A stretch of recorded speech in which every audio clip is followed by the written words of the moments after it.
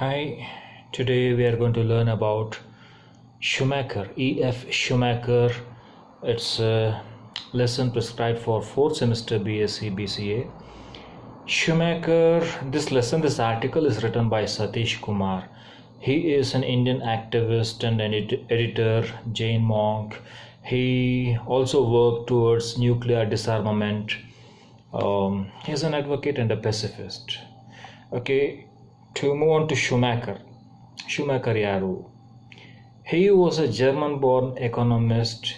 He was born in Germany in 1911, Bonn city, and he moved to Britain before the Second World War in 1930s as a Rhodes Scholar to study economics in New College in Oxford.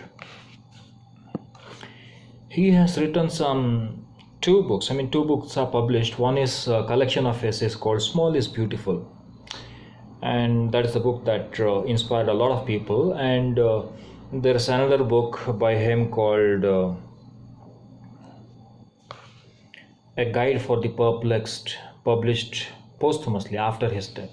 And there's another book called Good Work, which is a collection of his speeches or bhashanagaladu ondu sangraha kuda publish agide. His economic thoughts are quite different from the regular economist's thoughts because he started working with underdeveloped or developing countries. Our association with these developing countries brought about a change in his thinking. What is this change and why is that important is what we are going to look at now. He was sent to Burma to advise the Burmese government to implement the Western economic thoughts so that the Burmese people's life standards could improve. But when he goes to Burma, he realizes that they don't actually need the Western economic model at all, because they already have a better economic model which is quite fruitful, which is more suitable to their own conditions, to their own culture, to their own people. So he starts wondering, how come? Western economics is not required to these people and they have a better one. Probably the Western countries have to learn from these countries, these underdeveloped countries, certain things, is what he thinks. He thinks the West actually needs to learn about things like simplicity, spirituality, and the good sense of other cultures. He also goes on to say that the many problems, the pollution kind of problems and many other problems that the world faces today are the result of the idolatry of giantism that the West is into. His book, Small is Beautiful, was very popular among the British parliamentarians, the members of the British Parliament, and it was so influential that the questions, the issues that he raises and discusses in his book, they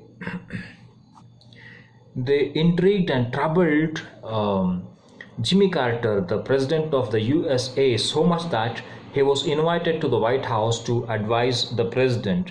At the same time, the governor of California, Jerry Brown, initiated so many measures in his state which were inspired by his thoughts, by Schumacher's thoughts. Now, what is Schumacher actually talking about, or what is he talking against, is what we are going to look at. Those days, this was the dominant principle: the bigger the better. Everything seemed to be had got to be big, and the large institutions, the MNCs, the industrial mergers, the unlimited economic growth and huge consumption, everything were considered to be the symbols of progress. There was idolatry of giantism. Now he goes to Burma. What happens in Burma? In 1955, when he was sent to Burma as the development advisor to the government of Burma, where he was supposed to teach them the Western models of economics, he discovered that Burmese people did not need any of this. Western economics at all, because they already had their own economic system. And there he writes an essay, very famous essay called Buddhist Economics.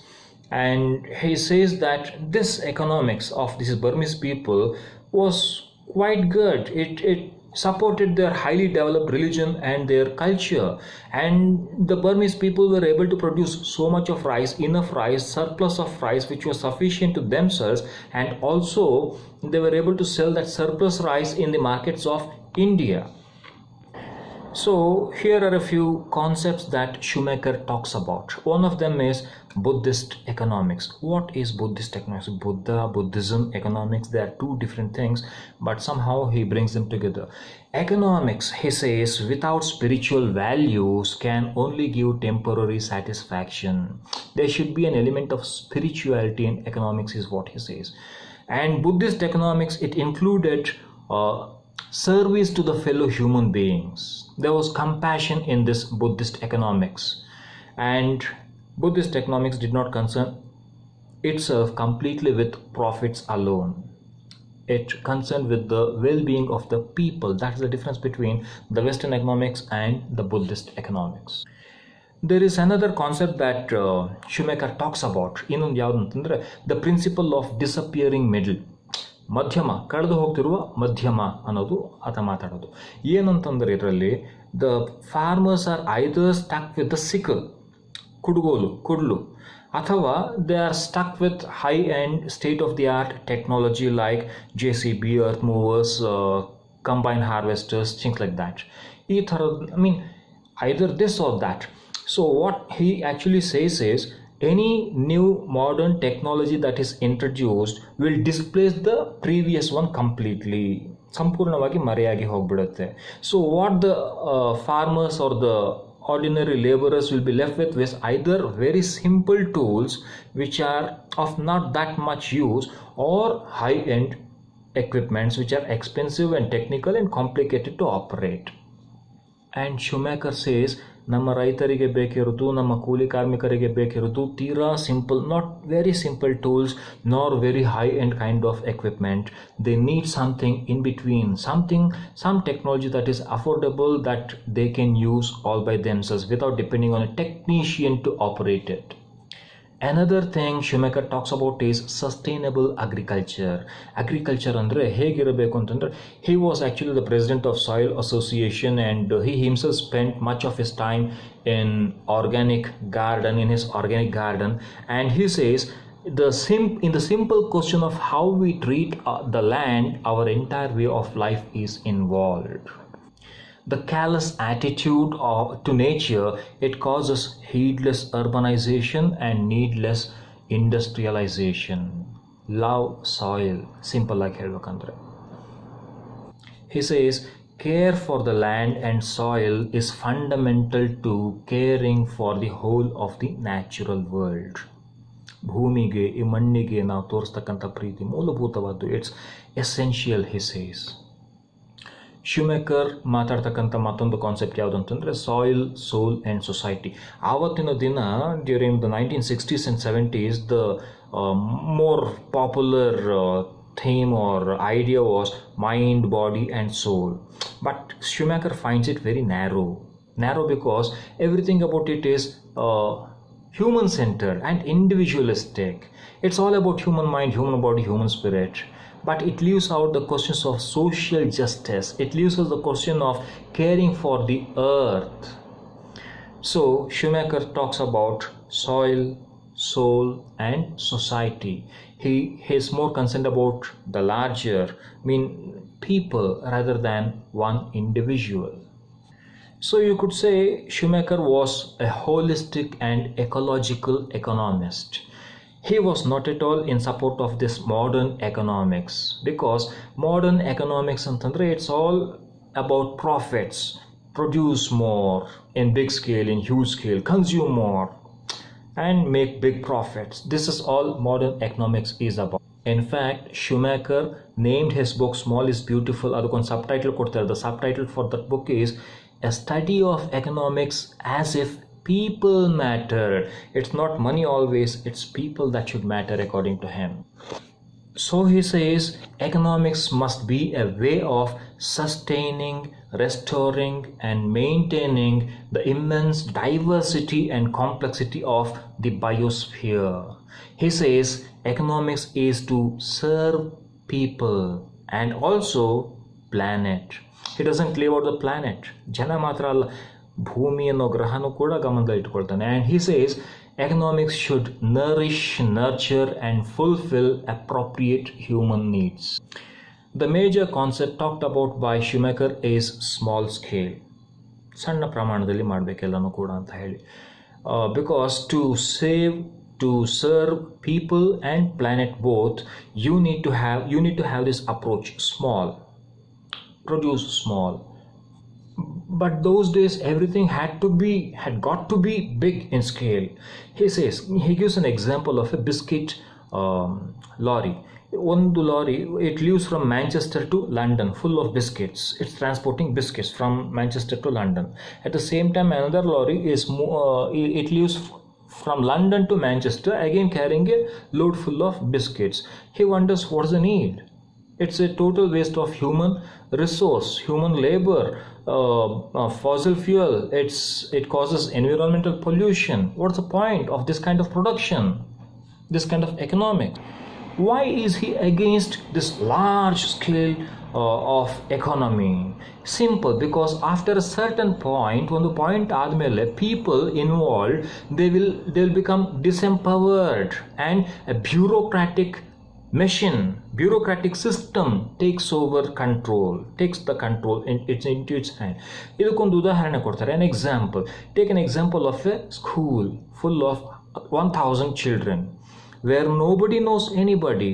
Children merely become numbers. Aim of education is to meet the targets of the system, the requirements of the system, and the actual aim, the development of the whole child, is forgotten. This is what happens when you give prominence to large scale. Same thing happens in hospitals. If it's a small clinic, the doctor knows the patient. If it's a small school, the teacher knows the student, the parents know the teachers. If it's a small factory, the employer, the employee know each other well. If it is big, nobody knows anybody. And the concern will be to maintain the institution. The well-being of the institution becomes more important than the well-being of the people.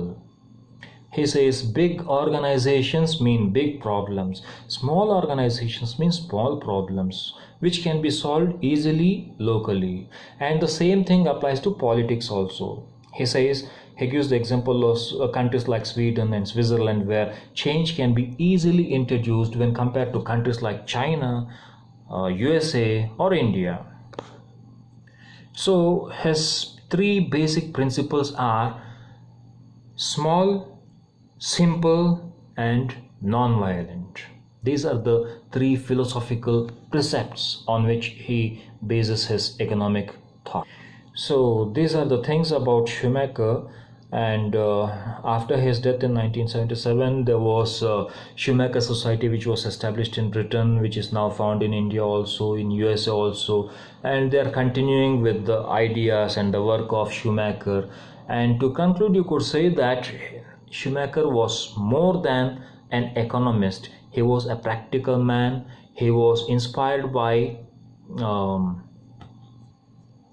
the economies of the smaller countries, the underdeveloped countries or the developing countries. He inspired many people through his lectures and work at the grassroots. So his advice, like pollution must be brought under control and mankind's population and consumption of resources must be steered towards a permanent and sustainable equilibrium, is what he says. He warns, in the excitement of the unfolding of his scientific and technological powers, modern man has built a system of production that ravishes nature, and it has produced a type of society that mutilates man. It's the warning given by him. And he also says, if the fight against pollution has to be successful, the patterns of production and consumption have to change. He never considered the non-industrialized world as underdeveloped. He did not consider that. Schumacher was an ecological economist, a humane economist. Thank you very much.